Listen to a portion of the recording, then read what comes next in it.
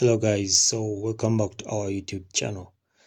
In today's video, I'm going to be showing you how to recall an email in Yahoo.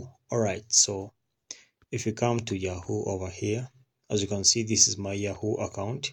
Okay, this one here.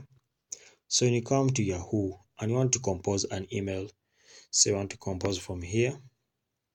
So I'll compose to this. That's the receiver. Okay. Alright, so I'll put a subject, then I'll compose. Alright, so after composing, you tap on the send button here. Alright, to recall immediately, you come up on this dismiss.